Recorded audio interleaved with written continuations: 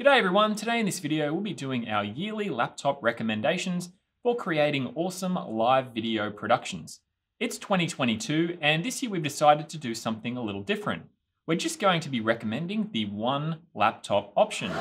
We're currently recommending the Intel 12th Gen i7 CPUs with the NVIDIA RTX 3060 GPUs.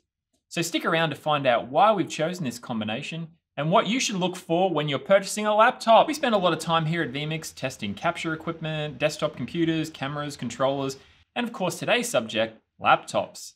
At vmix.com you can find all of the equipment that we recommend, including computers and laptops. So if you head to our reference systems page, you'll be able to see the different options we suggest for different production scenarios. On the Sapphire tab, you'll see all of the laptops that we recommend. Now, if you can't find the exact model, then you can check the feature set that we recommend. So if you've already got a laptop and you want to see how it runs with vMix before purchasing a new laptop, I'd recommend just downloading our free 60-day trial on vmix.com, test it out, and see how it goes. Typically, when using laptops for live video production, the main question you should be asking yourself is, what kind of capture devices am I going to be using? In other words, how are you going to get your camera feeds into your production computer? Desktop PCs will give you a lot more capture options because you can add PCI Express capture cards that allow up to 8 cameras, whereas laptops will have limited capture options. Now, are you going to be using a Thunderbolt capture device or a Thunderbolt enclosure to have up to 4 SDI or HDMI cameras? Or are you going to be using USB, NDI, or perhaps another type of IP input? Now, in the past, we've recommended 2 types of laptops, one for Thunderbolt capture and another more affordable option that you could use with USB and NDI. This year we stumbled across a laptop that was affordable and also offered Thunderbolt 4. The laptop we've selected is the ASUS TUF F17. This is a 17-inch laptop with an Intel i7 12700H processor, NVIDIA RTX 3060 GPU, 16GB of DDR5 RAM, Thunderbolt 4, and 500GB SSD. Now, the price that we paid, it came in at around $1,500 USD, which is pretty impressive for a Thunderbolt laptop. Now, they also make a 15-inch version, which is the F15, and that comes with a 1TB hard drive, but it also comes with a few RAM options, so make sure that you get the 16GB RAM option if you are looking for the 15-inch version of this laptop. Now, the F17 comes with a full HD screen, which is a plus for me as there's going to be no issues with scaling or resizing for your display. That can be a little bit of a problem if it's say a 4K monitor or something like that. Now, it does come with a 144Hz screen, but I've gone through and altered the display settings to 60Hz for that extra performance. Now, it's all about squeezing as much juice out of the turnip as possible when it comes to laptops. Now, it has a full number pad, which is awesome. And of course, it has a lit up WASD area for all of you WASD heads out there. It comes with 2 USB 3.2 Type A ports, a Thunderbolt 4 port, and a USB 3.2 Gen 2 Type C. As this laptop isn't really in the premium end of the market, the screen probably isn't going to be as bright and well calibrated as one that's $1,000 or $2,000 more expensive. But hey, you can't really have everything. And it does have a bit of a plasticky design to it, although they claim that it is military grade. Not really quite sure what that means, but that's what ASUS is saying. Now, it comes with lightning fast DDR5 RAM and has a 3060 GPU, which gives you great performance and also resizable bar. Now, all in all, this laptop offers a great feature set for a reasonable price. Why Intel? Well, from all the reviews that we've read and videos we've watched and benchmarks that we've seen, the 12700H processor provides more power than the Ryzen 6800H. So that's why we've gone with the Intel option for this particular laptop. Now, you can find an AMD version of this particular laptop, which is called the A17, and that has the 6800H in it instead of the i7. However, it was only a little bit cheaper, and we thought that the extra power and the Thunderbolt 4 made the i7 a better option. Do you like to get muxed? I know I do. Well, let me explain why. Over the last few years, more laptop manufacturers have targeted gamers with their gaming laptops. Shocking, isn't it? Now, by that, I mean that they're trying to help gamers and people doing video production to get as much performance as they can out of the laptop, which is really great for vMix. Manufacturers are now allowing laptop owners to bypass the integrated graphics entirely through a MUX switch. Typically, laptops will have Optimus installed, which attempts to conserve the power by routing the display graphics through the integrated graphics and not directly from your powerful GPU. By having a MUX switch, we can tell this F17 to only use the discrete graphics card, and so I'm going to show you how to set that up in a minute. The great thing is more people are talking about MUX switches, so manufacturers are advertising this more prominently. And there are more websites that list laptops that have MUX switches. A fellow Aussie YouTuber, Jared's Tech, does great laptop reviews and has a list of MUX switched laptops on their website. So I'll pop a link in their description if you want to check out that. Previously, we've needed to look for G-Sync laptops as the best indicator of being able to bypass the integrated GPU, but we don't really need that as much anymore as manufacturers have started implementing MUX switches. Now, thankfully, ASUS heavily advertises the MUX switch now. So you can go onto their website and they'll say which ones have the MUX switch and which ones don't. I think MSI do that as well. So you may want to just really check the information and the spec sheet when purchasing your laptop. Okay, so while I have you here, I'm going to jump onto my laptop, which has been running right here. Probably might have heard the fans. It's been sitting here, and I'm going to jump into that and I'll show you how to set up the MUX switch on the ASUS. Okay, so here I am in my computer here. Now what I'm going to do is go to the Armory Crate. So ASUS have a piece of software called the Armory Crate, and it allows you to make some changes to the computer. So you go over here to the system configuration section and you'll see this MUX switch. So that gives you the option to change it from using the hybrid mode or using the discrete GPU. So you just click on it, make the change, restart the computer, but I've already done that. As you can see here, it says discrete GPU. So that's all you need to do in order to switch it to use the discrete graphics card.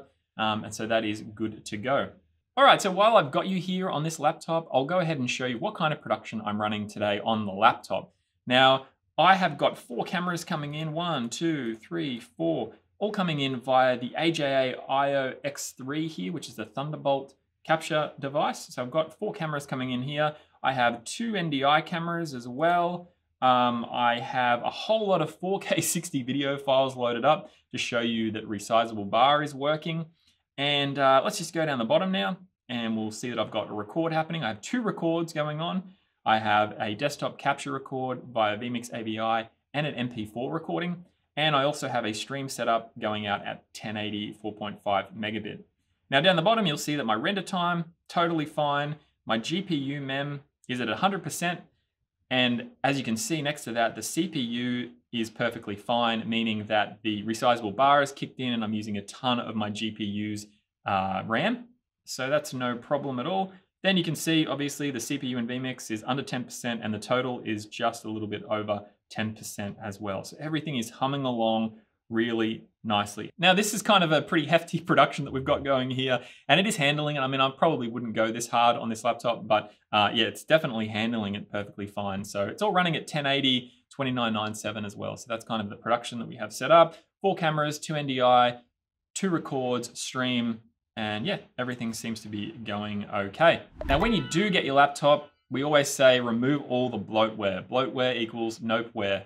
Now, what you'll need to do is go through and remove things like the virus scanners that are third party. We recommend using the Windows Defender that's built into Windows. That works perfectly fine. So I removed McAfee, I removed McAfee Personal Security, and I also removed Web Advisor by McAfee. Now, this is tricky because it's under W for Web Advisor by McAfee, not McAfee. So that's something that you need to keep into consideration. There are some audio effects that I removed, like the 3D virtual something audio, and or 360 or AI audio or something like that. So I removed any sort of additional audio effects that aren't needed on the laptop, especially for vMix. Now, I also went through and made sure that I'm using high performance when it comes to the power. And I also went through to the NVIDIA control panel settings and I had it selected for prefer maximum performance.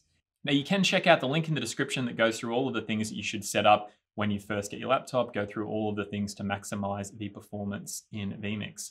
Now, let's have a quick look at other laptops that you might be able to get. Now, if you can't get this particular model, then you could look at a laptop with an i7-12700H CPU or higher, 3060 GPU or higher, 16 gig of DDR5 RAM or higher, and a laptop with a MUX Switch or G-Sync. If possible, try and get dual channel RAM as well. Now, if you need Thunderbolt, make sure that you buy a laptop that has Thunderbolt. There are plenty of higher end laptops like the ASUS ROG Zephyrus M16 or perhaps the Dell Alienware range that might offer a more premium experience for those out there that are looking for more of a premium laptop.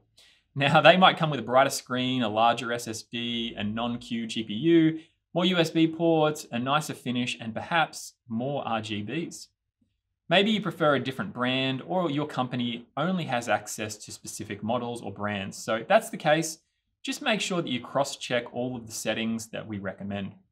Now, if you are looking for even more performance, you could look at getting an Intel i9-12900H or perhaps a higher GPU like a 3070 or a 3080. Now, if you really did want an AMD-based laptop, then the 6800H would be your best bet. Just make sure that it has at least a 3060 GPU and a MUX Switch for the best results with vMix. All right, so what if you don't have the budget for this laptop? Well, we picked this laptop as it has a lot of features for the price point, but we do understand that every penny or cent counts. So now it's time for Frugal Tim's tips. Firstly, look for sales. Laptops go on sale all the time, so make sure that you have alerts set up for gaming laptops on your favorite sites. So gaming laptops is going to be the key sort of search term that you're going to be looking for, as it's going to have a good CPU and a dedicated GPU. Remember when I said at the start, what kind of capture devices am I going to be using? Is that low enough? Well, if you're not using Thunderbolt, then you don't need a Thunderbolt laptop. Traditionally, Thunderbolt laptops will be more expensive than the ones that don't have it. So check out non-Thunderbolt options with similar specs that we recommend. My pop used to say to me, "Timmy boy, remember that old laptops need a good home too." Now this rings true today more than ever. As newer models hit the market, you'll find that the last gen CPUs are out on the sale pile. Especially places like Amazon, you'll find sellers that are trying to get rid of old stock, so they'll be selling their laptops for cheap. So look out for 11th gen Intel i7 CPUs, but make sure it's the high-end ones, the 11800H, and not the low 11300 models. Perhaps look for a Ryzen 5800H too, as they're still a decent laptop. Now we have plenty of older gen, like 9th, 10th gen i7 laptops around the office, and they still do the trick. So it's always a good idea to maybe check out older gen if you don't have the budget for a brand new one. Now, if you are going to buy an older AMD laptop, don't get one prior to the Ryzen 4800H. Hey, you! Hey, you! Yes? Me? Plug in your laptop. Ah, okay. Thanks for the reminder. Yes. I can't say this enough and he can't say this enough. So we're going to say it again. Plug in your laptop. It's not going to work properly unless you do. A laptop battery is not powerful enough to run laptops like this at maximum speeds. So if you want to use vMix and you want to get the best out of vMix, even any other program that's going to be using your laptop, well, make sure that you plug it in. We get so many emails with people saying vMix isn't working and they're running it off the battery and they're trying to do 4 cameras and NDI and all sorts of crazy stuff. So make sure that you plug in your laptop. I say it every laptop video, but make sure that you plug it in. All right, so if you've already got a laptop and you want to test it out with vMix, just head to vmix.com. It's a free 60-day trial if you want to check it out.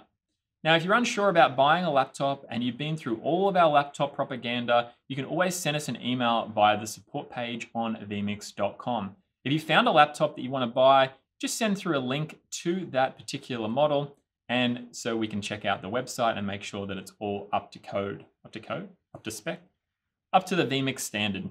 Are you doing laptop productions? If so, drop us a comment. Let us know what you're doing with them and what type of laptop that you're using.